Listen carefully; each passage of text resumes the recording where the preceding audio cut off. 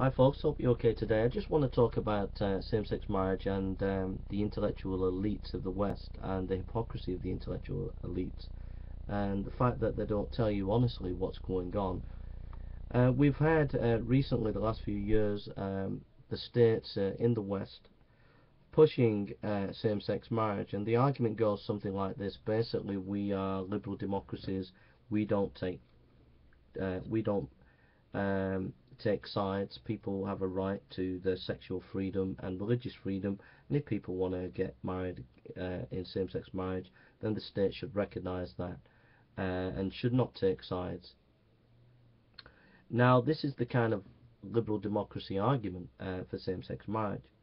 The problem with that argument is there is massive inconsistency and dishonesty about that argument. Basically, the argument is not has not really been about gay marriage, same-sex marriage.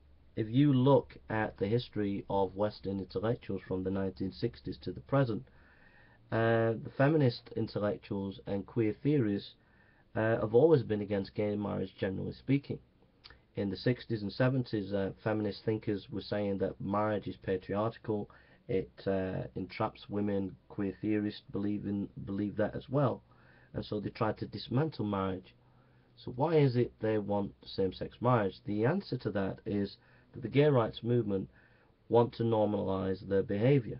They believe that the only way to get that behavior normalized is to subvert institutions that would be against it, and that institution is marriage. And so you can invert that institution by taking over it. And so bringing in gay marriage or same-sex marriage means that marriage has to be redefined, and as it's redefined, it helps to normalize gay behavior, as seen in popular culture. Now, this is scandalous because we've had, from the 1960s even up to the present, the vast majority of feminists and queer theorists who've said that that marriage is a bad thing.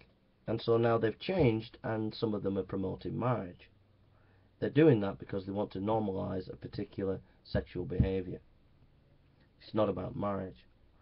Secondly, um, the actual effect on children is going to be disastrous, and nobody's being honest about this. Nobody's saying anything about this at all in the gay community and same-sex advocates, and that is to say that as only not even 1% of children will be affected positively by gay marriage. In other words, gay marriages will, if they do have children, the vast majority of them will be from um, heterosexual relationships.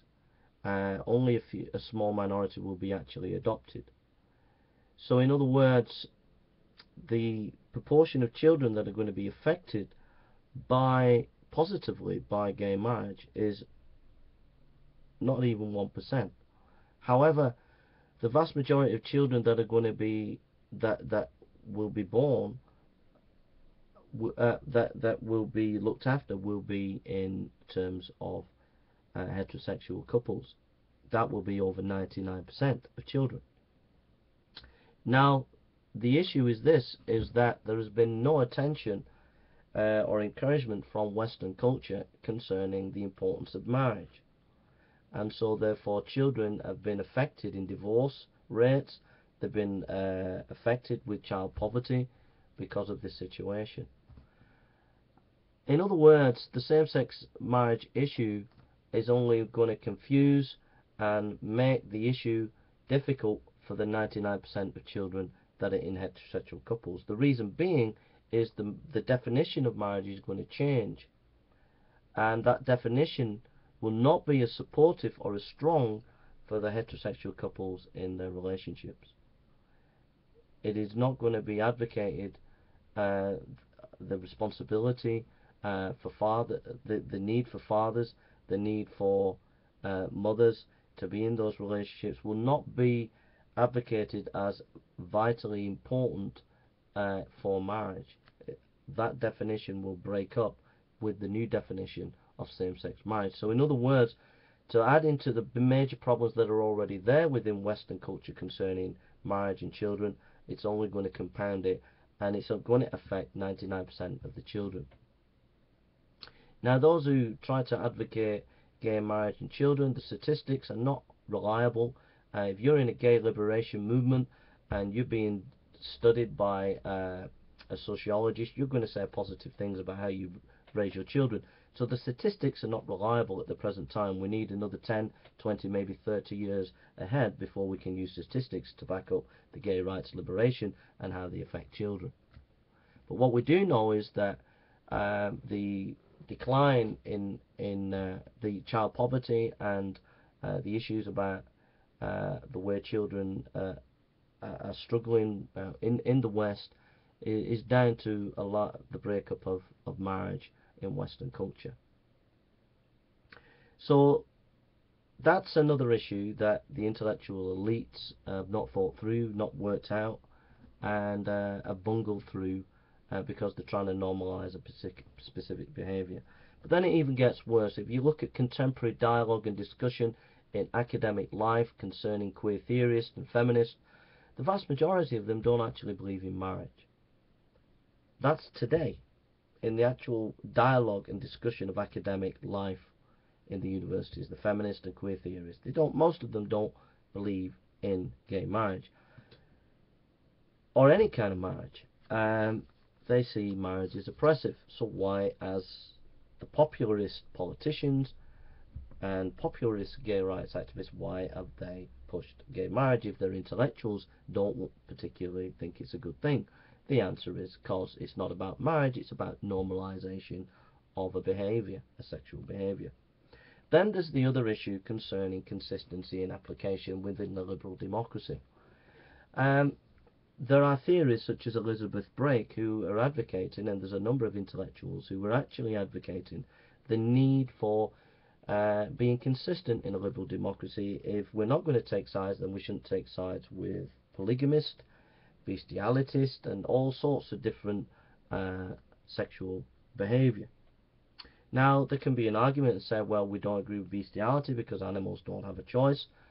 But then again, what about polygamy? What about a son wanting to marry his mother or mother marry the daughter if the daughter is at a marriageable age of, say, 16, 17? In other words, there is a lack of consistency within liberal democracy applying this doctrine of we don't take sides. What this all tells you is the reason why they're advocating same-sex marriage is one reason only. They don't believe in marriage. It's basically about normalizing a behavior. This can also be proved by the statistics of the gay rights movement in terms of marriage. The vast majority of gay people will not be married or get married ever. Only a small percentage will actually use the right to get married.